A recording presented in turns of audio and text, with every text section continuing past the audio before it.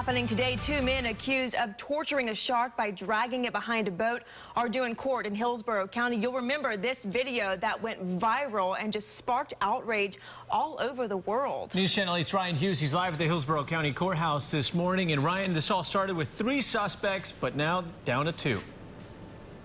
Just 2, and both men will be here at the courthouse to discuss this case with Judge Mark Wolf. The hearing expected to get underway at 9 this morning.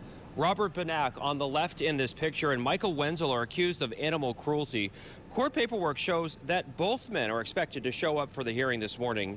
This is the video that went viral following the dragging in the Gulf. It shows the shark bobbing up and down in the water as the boat speeds along. One of the men mentioned how it almost looked dead. The men are charged with animal cruelty and will face the judge today. Again, the hearing gets underway at 9, and we'll have the very latest during our midday newscast at 11. Back to you. Hi, Ryan Hughes with that update live in Tampa. Thank you.